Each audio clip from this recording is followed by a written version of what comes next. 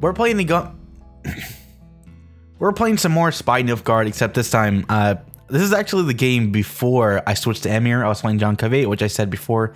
I didn't actually find the result I was looking for, but anyway. This is before that. So we're playing this. We're playing up against Kark and Crate. They're playing, what was their deck? They're playing a typical strength boosting deck. Base strength boosting deck. Basically, it's a lot of, not necessarily flexible plays, but a lot of hard-hitting plays, you know? They play this card, they play Jango Fett, they play lots of revives, they get those cards back that they played in earlier rounds. It's a pretty difficult deck to beat, and he starts right off with going Jango Fett. Like, look at that tempo. On his only second play, he's at 31 strength, and I'm only at 6. It's huge. It's phenomenal. It's really difficult to beat. Now, of course, you don't want to panic. You want to just try and fight this out. Also, it really helps that I went second. Now, I am ever threatening a Menno Destroy on this, which is going to be 8 plus 4 plus 16. So that's 28 point strength swing. It's pretty crazy. Now, to combat the Spy, I want this round to go as long as possible because I absolutely want to take it without actually having to overplay. Because they can absolutely go 2 cards down and be perfectly fine because he has this Jango Fett that he can just revive for 16 strength or 18 strength, whatever it is, on round 3 with just a single card. So I want to play this out. Keep in mind, like, the key of this deck revolves around Jango Fett. I'm hoping I'm saying that name right. I'm not getting it mixed up with a Star Wars character. But basically, it revolves around using Sigdrifa to get this card back. So I need to be really, really careful to not give up these rounds too easily, even if it seems like that would be the easy thing to do. Or that'd be the more cognizant thing to do, the more predicted or comfortable, that's what I'm looking for, the more comfortable thing to do. I'm going to play out Rainfarn. I'm going to pull out my own Spy. This is a relatively unusual way to use Rainfarn to bring out Cantarella, but I still like it. Not only do I thin out the Spy out of my deck so I don't pull into later rounds, I also elongate this round as long as possible. Because keep in mind, Spy's Nilfgaard has pretty good tempo control, so as long as I stay in this round and control it, that allows me to control his rounds 2 and 3 in the ways that I want, which I believe is the only way I win this game. So he hits me with a pretty big weather. This is exactly why I like to play Clear Skies, because I can deal with gold weather, and you know, at the very least, I still have a bronze draw card. So he hits me with this weather. This is really, really bad. I'm going to be hemorrhaging 6 points of turns. I should have actually predicted that based on the way he placed the Spy on the Siege row.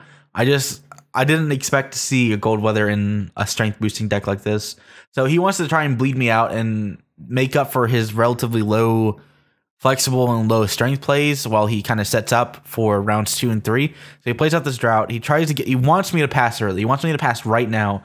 Because notice I am 6, 7, 8 points down now. And then I'm just going to be hemorrhaging 6 points a turn going forward. He wants me to quit. I'm not going to do that. I need to keep playing this round out. I need to get the tempo in my control. I need to get this match in my control, or else I will lose, because he'll manipulate the match in such a way that, again, allows him to go into round 3 with 1 card and revive this like 20-point strength play. So I deal with this. I get rid of this immediately. I'm thinking if he plays Sigdrifa immediately, then I just pass, because then he loses a key part of his win condition. Or it's not a key part, it is the part of his win condition. So I let him do that. I keep playing. He plays, I wasn't really sure what that was. I think that's a new card, if I recall correctly. But so he plays that out. I'm still trying to wrestle card of that. Actually kind of hurt him a little bit because he doesn't want to do that. He wants me to. He should have played his own like Raging Berserker or something, and then he plays. No, he should have played his own. He should have developed his own board instead of trying to damage my own, because my board is going to be damaged anyway, and that just puts more pressure on me to pass early as opposed to later. But since he damaged my units a little bit more, particularly the melee and the siege, that just made the drought less effective over time. So I think that was a bit of a mistake there. It seems counterintuitive with the drought, but I'm kind of thinking Peter, like again, like I mentioned in the previous Spy Nilfgaard, I'm not really sold on Peter being in this deck. And it's for reasons exactly like this. Or not necessarily reasons exactly like this, but in general, I just feel like I have to cater to Peter's inflexibility, I guess. I mean, he's a flexible card, but he's not flexible in the sense that he's worth taking a silver slot for. So I'm kind of thinking about it. I'm thinking, but I believe I decide on no, because if I do that, it's just going to get hit by drought, and I don't want anything else getting hit by drought right now. So I put it back in my hand. I was kind of thinking of playing it on my Siege Spy right here and bring back up to 10 HP, or 10 strength, but it's not really an effective way to play. So instead, I go with the Imperial Enforcer. How did I forget that name in the last game? That's like the card I play most commonly, aside from like Emissary. So he's using his harpoons to try and get my units to go to the melee row and take more damage from drought. I'm kind of thinking using Peter. I decide not against it. He goes for John Calveit because I want a tempo. I need to catch up in tempo. I guess I go with Infiltrator here. Yeah, I go with Infiltrator. I toggle the Raging Bear, although it doesn't really matter. I could have toggled the Harpoon and then go for the Nazi Brigade, which probably would have been better. But the whole point is I'm just trying to drag this round out as long as I can. I know he doesn't have a lot of good tempo options, so I'm just trying to punish him as much as possible. Or I'm trying to whittle down the cards as much as possible so that hopefully I can try and turn the match, win the first round, drag out round 2 as long as possible to get him to use Sigdrifa, and then go into round 3 and just basically go for the toss up. Because like I've more or less like given myself up to losing this entire game because I don't have an answer for his drought. That's how powerful Gold Weathers can be. It's kind of like the problem I have with Gold Weathers. It's like a very goldfish card. Like you either have the answer or you don't. Now it's greatly alleviated by mobile units and single row weather clears and passing around, but so that kind of balances itself out. But in this kind of situation where I don't have those options, I more or less just have to play it out and hope for the best, or give up the round and then just lose anyway. So this is a playing to win situation instead of playing to lose. So I'm gonna drag this round out just a tiny bit more while I pull out my Nausicaa. No, it's not Nausicaa. It's Impera Brigade. Get out the 4 Spy Synergy, and then maybe play my second one as necessary. And then you play his Ignite, or Igni rather, and I'm just done. I have to pass by this point. I believe I've effectively whittled down the round out enough to more effectively places the rest of the round in my favor, as opposed to being so overwhelmingly in his favor, if that makes any sense. I'm trying to give myself enough room to counter the strength that he's going to be pulling out without being... I'm not explaining this very well. I believe I explained it well earlier. His goal should have been to... and this was a little bit of a let on by him passing instead of trying to draw me out as much as possible. Because his plays, my tempo manipulation is going to be a lot better than his. So I'm thinking he should have actually played... No, that's counterintuitive. If I'm thinking what his strategy is, it's to pull out Sigdrifa, pull out Jingo Fret, and the very last play, the very last card, right? And in doing so, you would want to play out these cards as much as possible and draw out my cards, because my one draw is going to be significantly less good than his one draw. So that kind of let me on that he doesn't actually have it, which I think is what happened here. So instead of being tugged along by my good tempo manipulation, he instead wants to rely on his strategy that he wants to try and carry out. My second idea was maybe that he had a second Gold Weather, which would have been really bad, and that's a big reason why you want to control round 2. Why you want to win round 1 and control round 2 is so you can draw out cards like that.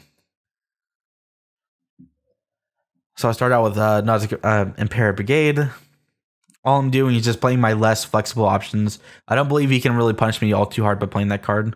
So I double up with... I'm still a little bit afraid of multiple weathers, so I go ahead and play my Enforcer on the melee row as well. Something will be getting hit on that melee row, so I might as well kind of something will always be getting hit on that melee row, so I want to try and funnel the possible damage onto my brigade instead of spread out across all of my units. So he does that. He tries to separate me. I'm still kind of afraid of cold weather because he did that. But I guess more specifically, he wanted to try and whittle down the Enforcer rather.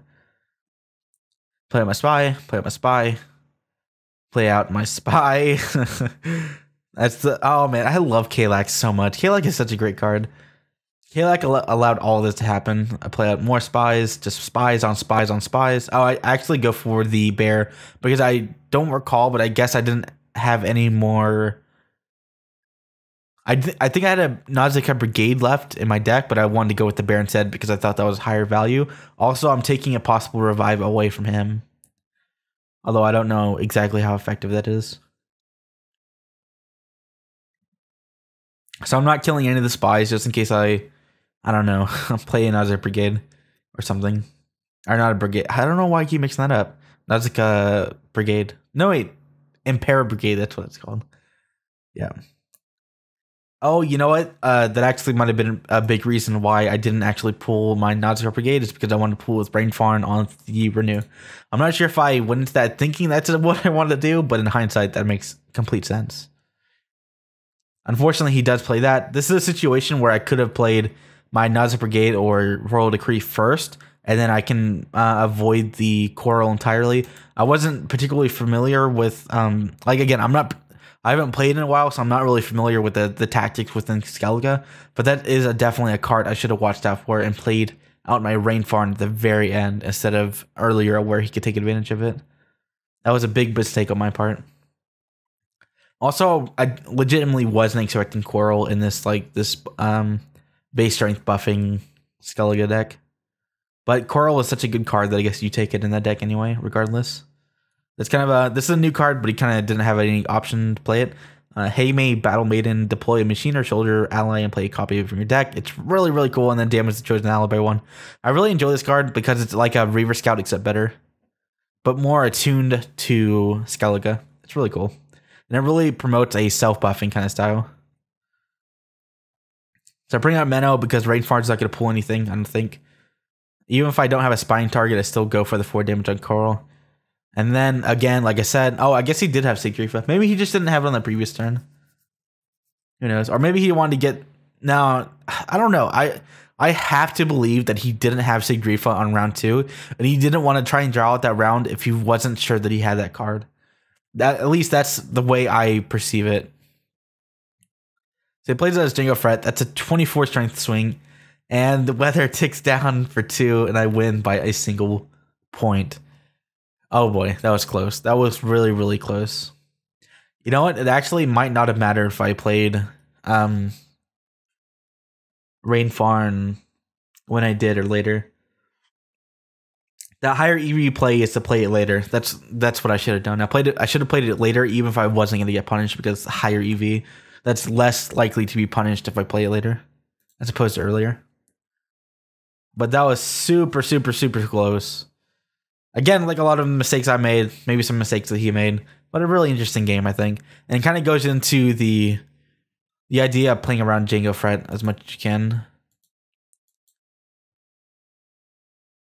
Let me see if that's actually the right name. Jang Fret. I was close. What did I call it? Django Fret?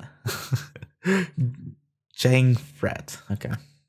Yes. So keep in mind when you're playing against this deck, it's a big combo you have to watch out for at the very, very end. They're gonna conk you over the head with. Really incredible. I also really like the drought play in that deck. I don't think it's traditionally powerful in a lot of situations, but he used it in such a way that allowed him to shore up the weaknesses of the cards that he's playing in such a way that allows him to basically win with his win condition more often than not. The only thing I would kind of be afraid of is I don't feel like he had enough deck thinning. Like ending at the very end of the game with 8 cards left in your deck with a very key win condition, counting on 2 cards or 3 even, seems a little bit scary. Like keep in mind, I only have 1 card left in my deck and I still just barely won. I played 7 more cards than he did. and I just barely won. Crazy. That's how much like power this deck. And he even had a dead card. Yeah, he definitely made some mistakes early in the game and sometimes maybe a little bit in the mid game, but still really, really powerful. And that's that deck. Thanks for watching.